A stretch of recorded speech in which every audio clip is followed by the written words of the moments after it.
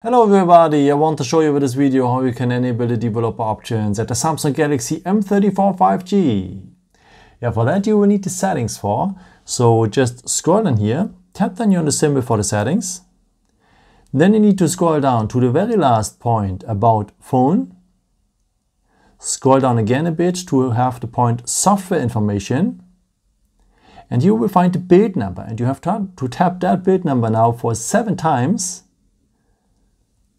Below you can see already a countdown, and then you are a developer for the phone. In case if you're having a phone pin, so the one to unlock the screen with, you have to enter it right now.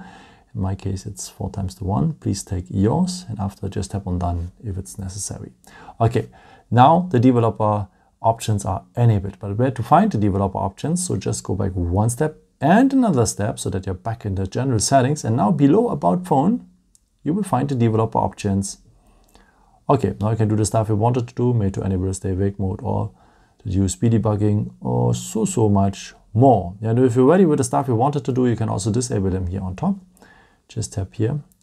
And if I go back here, the developer options are disappeared now. But you can have them always back by just tapping 7 times on the build number, as I have shown you before.